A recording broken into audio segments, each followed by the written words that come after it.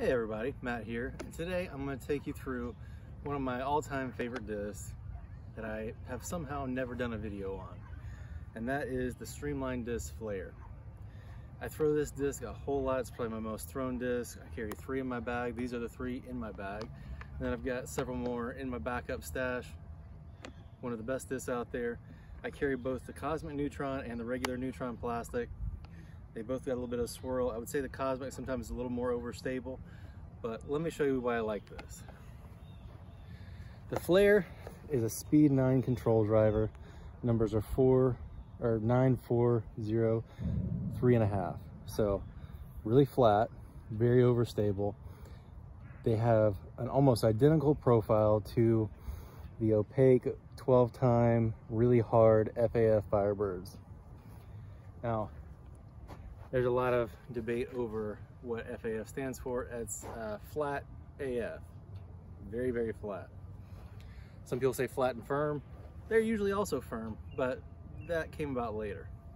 So we have a very high wing, wedge-like, almost tilt-like bottom wing, scooped out, but a slightly blunter edge.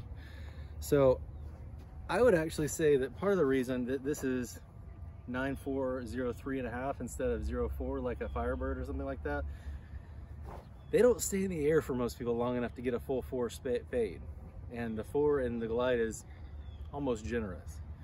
They are one of the most controllable, overstable, while still being really usable discs out there. If you ever wanted to try a tilt but knew that it was too much disc for you, this is the next best thing and can apply for a lot more players. So I'll show you a few throws with it, and hopefully you get a good feel about what this disc is all about.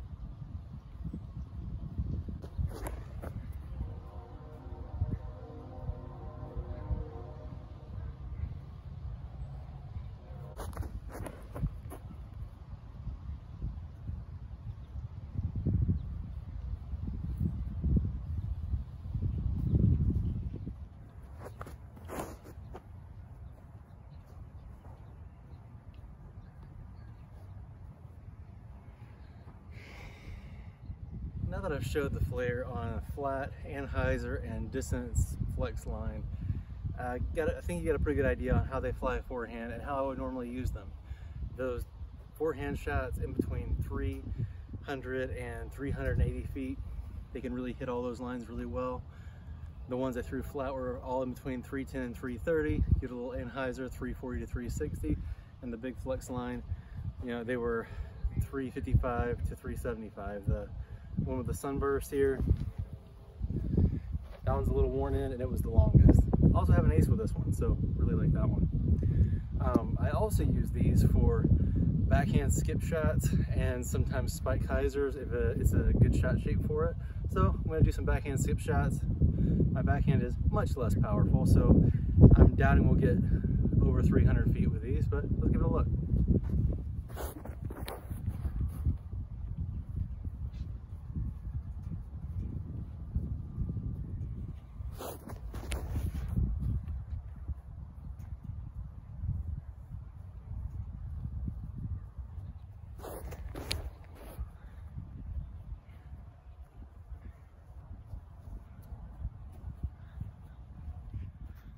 Okay, so my assumption that I wouldn't get these guys over 300 backhand was very correct. They were in between 245 and 275.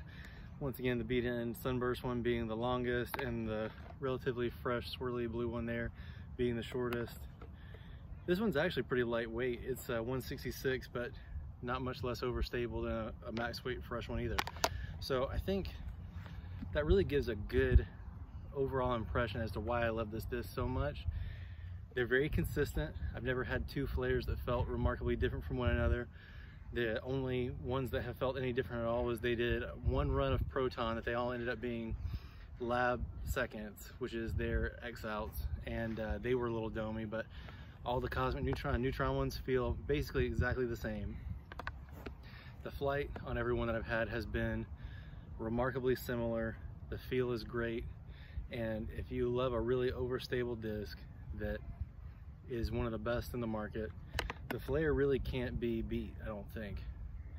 Unfortunately, not a lot available right now. A couple sites have a few for sale, but in normal times they're 15 bucks or less and usually pretty available. I really think this is one of the best discs that not a whole lot of people are throwing, and in a way I kind of hope they don't, so I can have more. Thank you guys for watching. Have a great week.